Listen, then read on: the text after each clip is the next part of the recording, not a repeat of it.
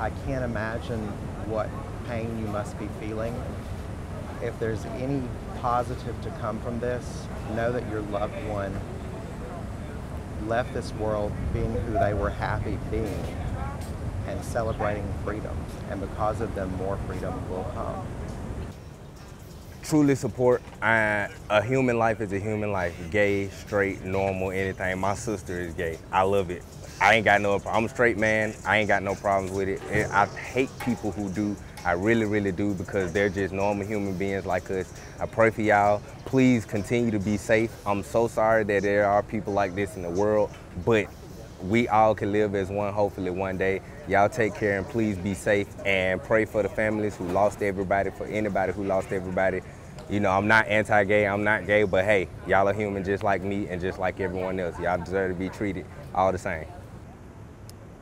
I think the same thing that they tell us every time, and that is that they love us, they care about us, they hurt with us. Their heart's broken, our heart's broken. My message tonight to the people in Orlando is stand tall, stand strong, but know that you are loved. If nobody else tells you they love you, I love you.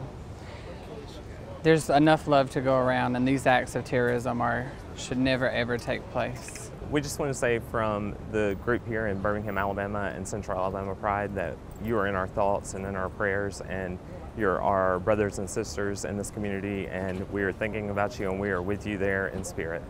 We just want them to know that we're here with them, that this is not just about the LGBTQ plus community, this is about all of America, and it's time that we stood together, not just as a community, but as a nation.